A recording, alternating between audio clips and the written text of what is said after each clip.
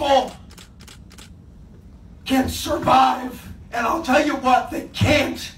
They cannot with the slate of hate that you all have introduced this session. The suicide rates are outrageous. You know it. You seem to not care. Not one of you have talked about it.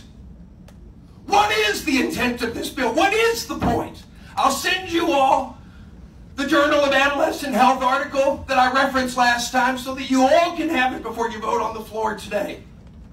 To know once again that nearly 50% of our queer kids have thought about suicide, and nearly 20% of the trans kids have attempted it. Heartbreaking statistics, to be sure. Republicans aren't concerned with protecting the children, because if they were, they would be gravely concerned with the astronomically high rate, 82% of trans youth having considered suicide. What about those children? Last Thursday, Kentucky Republicans passed Senate Bill 150, which prohibits school personnel from using the preferred pronouns of trans individuals, thereby erasing the valid existence of trans people altogether, denying them their constitutional rights to life, liberty, and the pursuit of happiness. But this is what the Republican Party's become. This is what they have to do to survive, by scoring points among their bigoted base to own the libs by demonizing an entire group of people, even trans youth, in order to score political points, and they all clap like seals as soon as they hear protect the children and transphobia. It's disgusting. It's because Kentucky Republicans aren't interested in governing. They have no plans to fix the economy, healthcare, or education.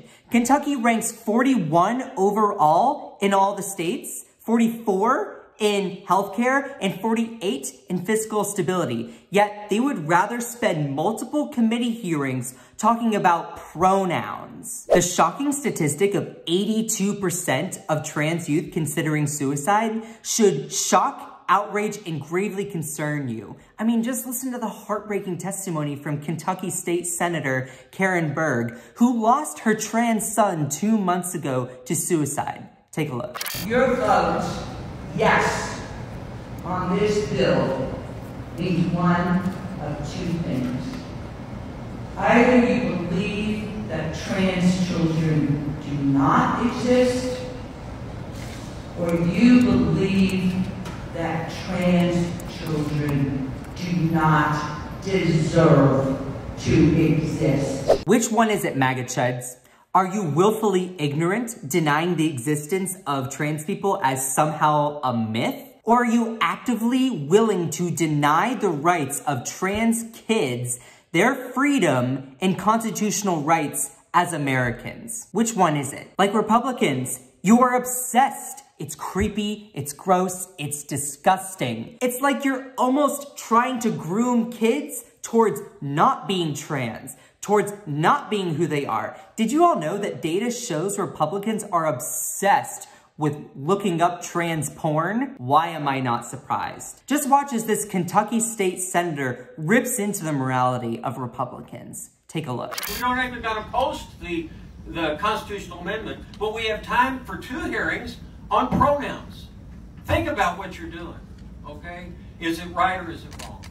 Is it right or wrong to punish these poor, powerless, defenseless children and their families, okay? It's been an honor to sit here. Thank you. Thank you. 100%.